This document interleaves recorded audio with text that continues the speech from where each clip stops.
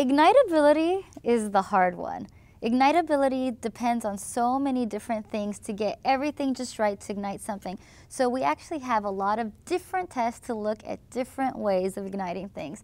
So we do something called particle impact testing, where you look at a particle going really, really fast, and when it hits a wall, there's enough energy there, kinetic energy, that gets transferred to that wall that it might ignite that wall.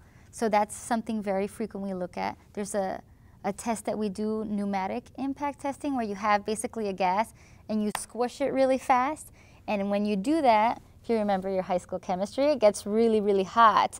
And that can also ignite maybe something like a plastic that then can have enough heat to ignite something like a metal. So we also look at friction, things rubbing together that can produce enough heat to ignite something. We look at sparks, so like when a wire breaks and it sparks, we look at that as an ignition mechanism.